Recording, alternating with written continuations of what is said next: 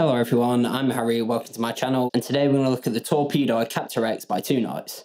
So before we get started, if you like this demo video at any point, please leave a like, comment and subscribe, and hit the little bell notification for me as well. It really does help me out a lot, and that way you won't miss out on my future uploads. There's going to be affiliate links down in the description to every piece of gear I used in this video and to record my videos. These really do help support the channel out further, so I'd really appreciate if you go and check them out. So first and foremost, Two Nights Torpedo series is a world-renowned attenuation and/or impulse response loader and reactive load. This time we've got it all in a really small package and a much more affordable package with some cool extra features as well. The whole point of a reactive load is it's supposed to mimic the interaction between a tube amp and an actual speaker, so your amp feels like it's actually seeing a real speaker and you get a much more realistic recorded tone as a part of that. On the Captor X itself, you can attenuate to 20 dB or 38 dB. Now the thing that's really cool about Two Nights stuff is that they actually have dynamic impulse responses, where you're actually able to tweak the microphone position on and off axis as well as distances, which is a really big step in impulse responses, because most impulse responses are just a snapshot of a mic in a certain position on a certain speaker. And you get all this by using the Torpedo remote that allows you to deep dive into all these settings, use loads of different cabs, loads of different mics, loads of different positions of those mics, and even other things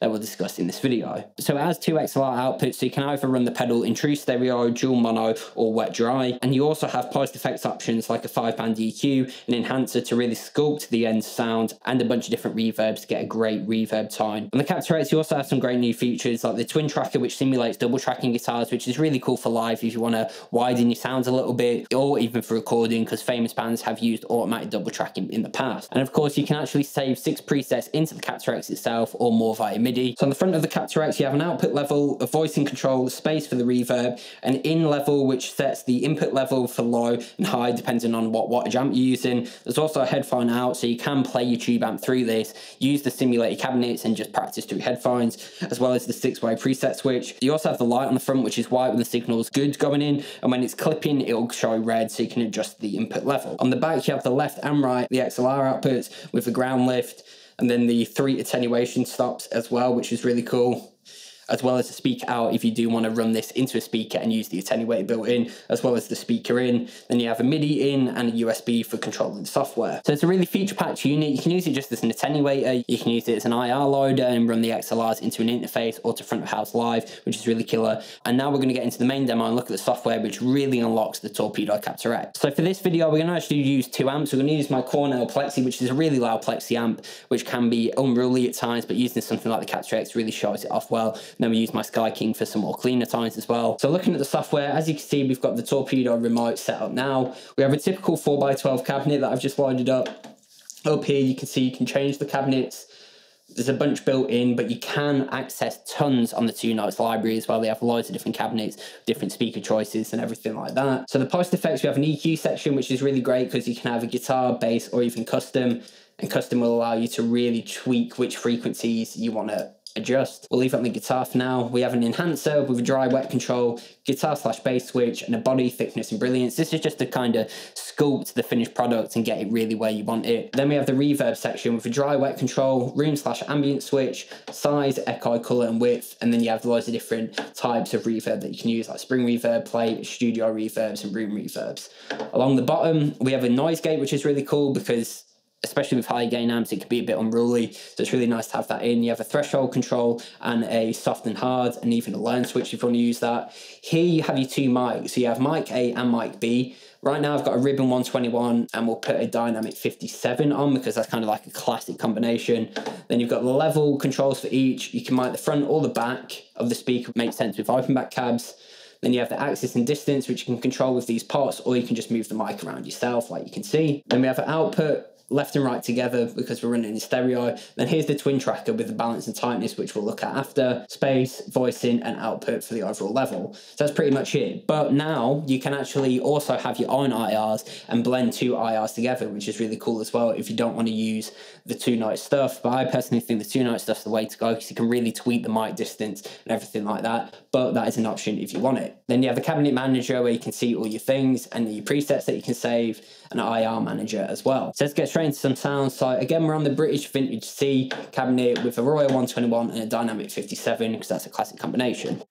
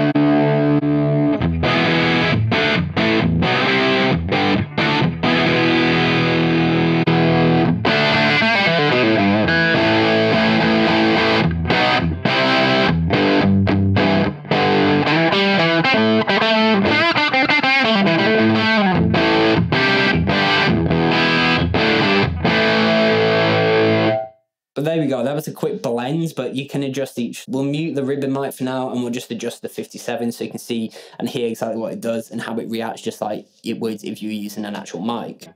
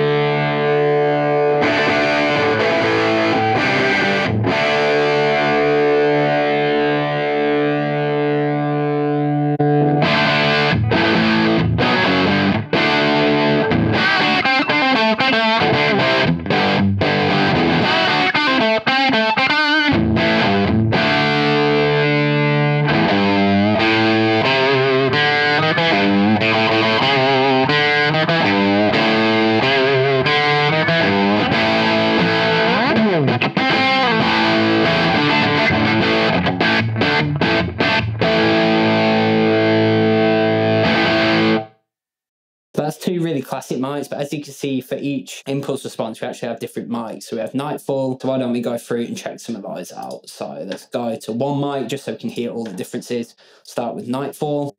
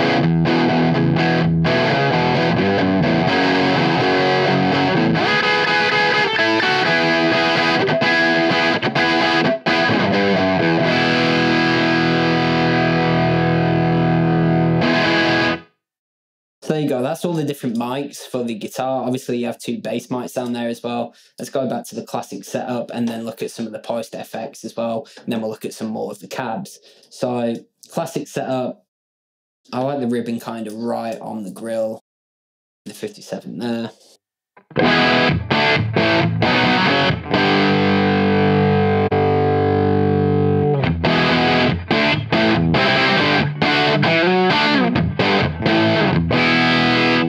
So the ribbon's kind kind of giving you all that bottom end, and the 57 is kind of giving you the mid-range and the presence as well. It's really biting, and the cool thing about having mics and being able to move them this easily is you can kind of EQ your guitar sound just with mic placement, like what many people do in the studio.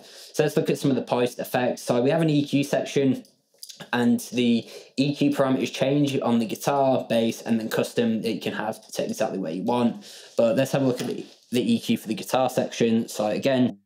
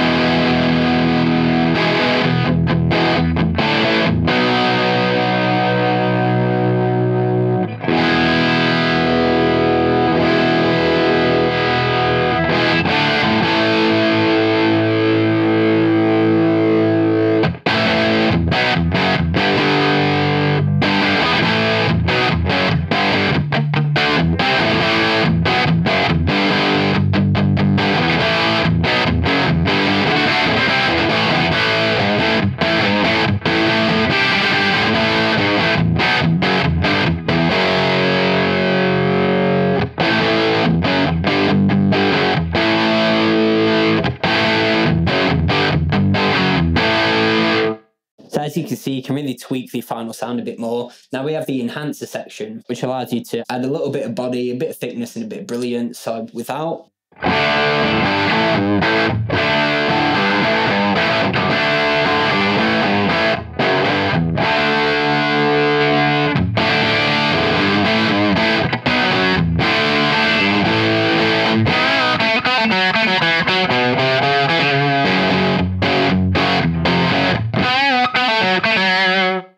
Which is really just giving you a kind of polished guitar tone. Now we have the reverb section where we can add a bit of room or ambiance. So let's start with Studio A, so without.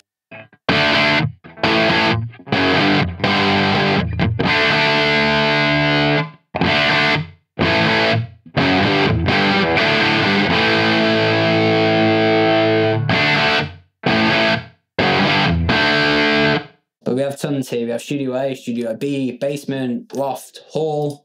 Let's try out the hall.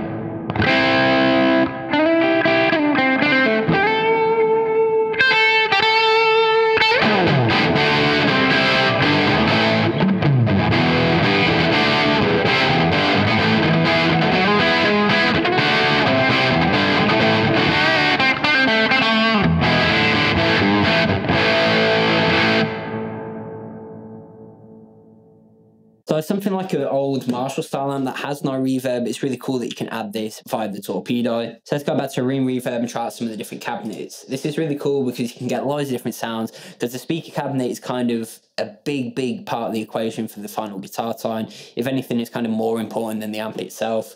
But I was just using a vintage Marshall style cab because I'm using a vintage Marshall style amp, but you can really use any amp with any of these and get loads of different tones as well. So let's go through some of them. We'll leave the mics as they are because it's such a classic setup.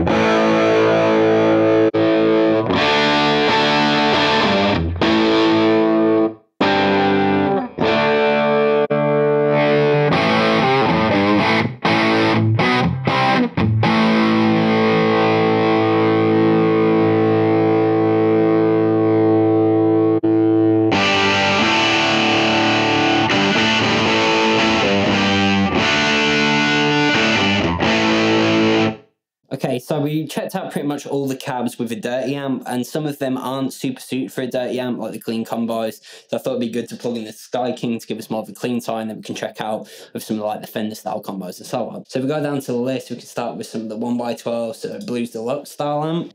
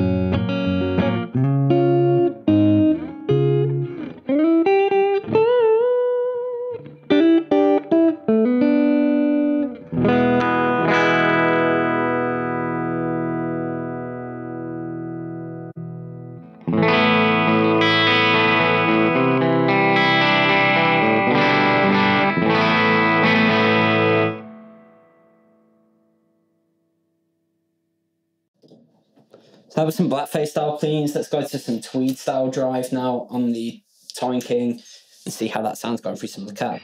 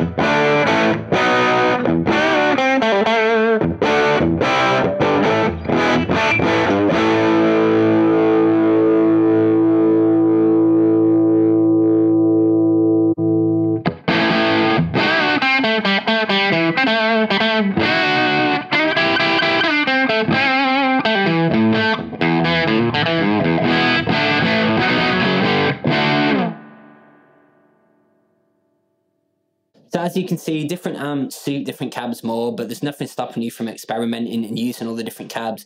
Again, this is just what you get with the Captor X, but they have so many different cabs and speaker types on their website, as well as the opportunity to actually load in your own IRs if you like.